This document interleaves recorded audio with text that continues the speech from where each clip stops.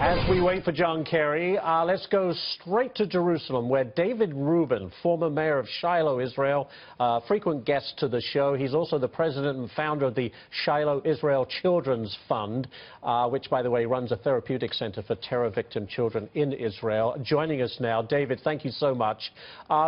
As we wait to hear from John Kerry, what I'd like you to do is explain the significance of this resolution just taken by the UN Security Council, and why is it important? What could you explain that to our audience? Well, what we see here is a parting shot from the Obama administration. It's actually the culmination of 8 hostile years towards Israel.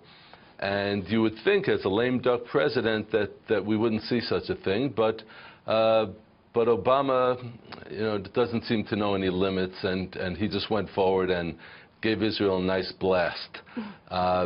What we see is that this resolution says that Israel demands that Israel stop all of what they call settlement building in Judea and Samaria. They call it the West Bank, which is a fictional term, not a historical term, but Judea and Samaria is the region in the central part of Israel, with Jerusalem right at its heart, and those are the areas that Obama and Kerry are demanding that Israel stop all building in.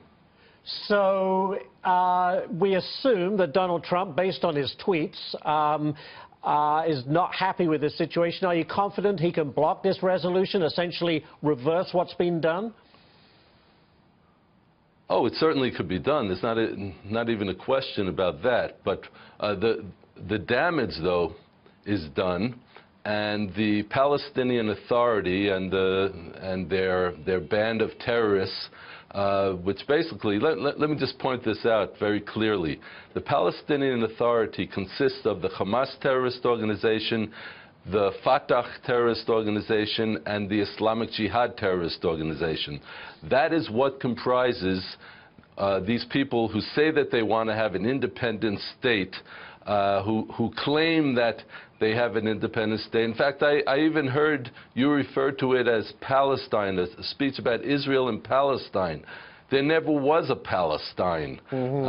Anyone who tells me that there was a country, an independent country called Palestine, a sovereign nation called Palestine, I want them to show me who was the leader of that independent country. I'd like to know in what year that independent country was founded, in what year it ceased to exist as a nation.